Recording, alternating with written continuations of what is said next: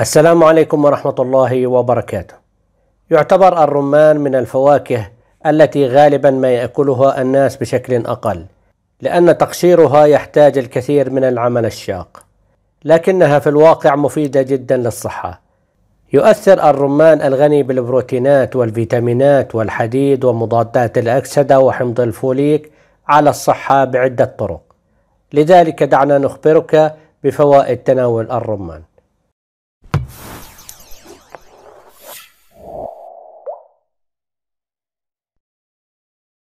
إذا كانت ذاكرة الإنسان ضعيفة فعليه أن يأكل الرمان يوميا مما يقوي ذاكرته.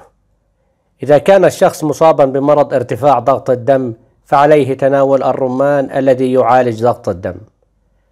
من أحس بألم في عظامه أو كان مصابا بمرض التهاب المفاصل فعليه أن يأكل الرمان الذي يشفي من آلام المفاصل والعظام. إذا أكل الشخص الرمان فلن يتأثر بالسمنة أبدا، ويجب تناول الرمان خلال فصل الصيف لنحصل على ما بعد الرجيم. عندما يبدأ الشخص بالشعور بالغثيان فعليه أن يأكل الرمان مما سيفيده كثيرا. إذا أصيب الإنسان بالإسهال فعليه تناول الرمان أيضا. شرب عصير الرمان يمنح أجسامنا القوة لمحاربة السرطان، فأولئك المعرضون لخطر الإصابة بسرطان البروستاتا والثدي يجب عليهم بالتأكيد شرب عصير الرمان. عصير الرمان مفيد أيضا لمن يعانون من السرطان. إن تناول الرمان يحافظ على تدفق الدم بكميات متوازنة في الجسم، ويزيد من كمية الأكسجين في الدم. إذا شعر الشخص أنه قد بدأ في التقدم في السن قبل الوقت فيجب أن يأكل هذا الشخص الرمان، وأن أكله سيجعله يبدو شابا. إذا كانت المرأة حامل فعليها أن تشرب عصير الرمان كل يوم حتى لا يواجه الطفل مشكلة نقص الوزن ولا يتعرض الطفل للمرض. تناول الرمان يساعد في التخلص من السرطان في صدر المرأة كما تحدثنا. الاستهلاك اليومي من الرمان يساعد كثيرا في زيادة الرغبة عند الرجال. من أحب جلده وأراد أن يبقيه طريا فعليه تناول الرمان، لأن الرمان يحتفظ برطوبة الجلد. إذا كنت تأكل الرمان يوميا فلن تكون مصابا بفقر الدم وستكون على ما يرام.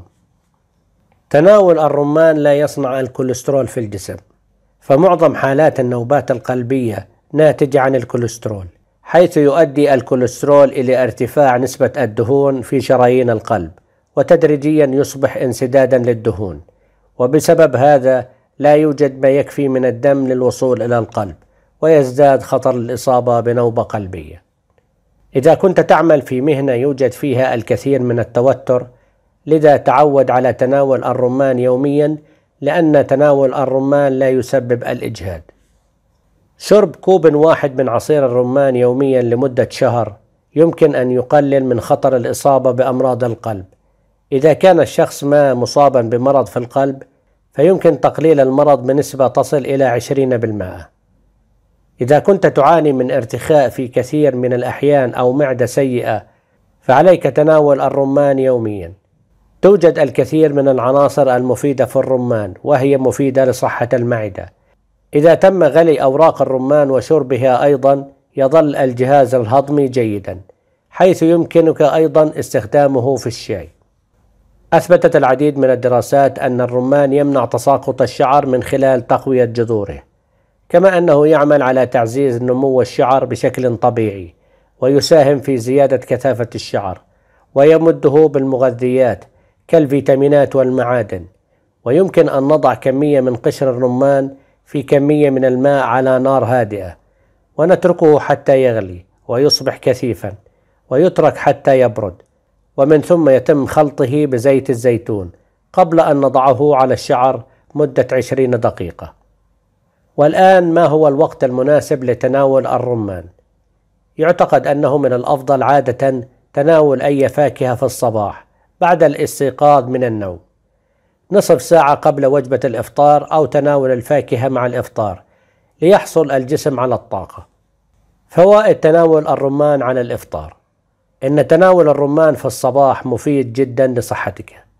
توجد كميات كافية من السكر والفيتامينات في الرمان مما يساعد في الحفاظ على صحة أي شخص.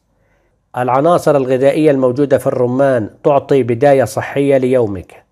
في الوقت نفسه يعمل السكر على تزويدك بالطاقة الكافية، والتي تعمل من خلالها على توفير الطاقة حتى الغداء. فوائد تناول الرمان بعد الظهر: يمكنك تناول الرمان بعد الغداء. من خلال القيام بذلك ستبقى معدتك ممتلئة، ولن تكون قادرا على الوقوع فريسة للأشياء الضارة التي تباع في الخارج. يمكن أن يساعدك تناول الرمان على إبقاء المعدة ممتلئة حتى العشاء. لا تأكل الرمان في الليل. يجب ألا تستهلك الرمان أبدا في الليل كما يفعل الكثيرون، لأن عملية الأيض يمكن أن تكون بطيئة جدا أثناء الليل، والألياف الموجودة في الرمان تجعل من الصعب على المعدة هضمه في الليل. ليس هذا فقط، فالسكر الموجود فيه لا تتم معالجته بشكل جيد أثناء الليل، والذي يمكن أن يتحول إلى دهون بواسطة الجسم. دمتم سالمين، ومع تمنياتنا لكم بدوام الصحة والعافية. شكرا لكم لمتابعة الفيديو، ولا تنسوا الإعجاب به والاشتراك بالقناة، والسلام عليكم ورحمة الله وبركاته.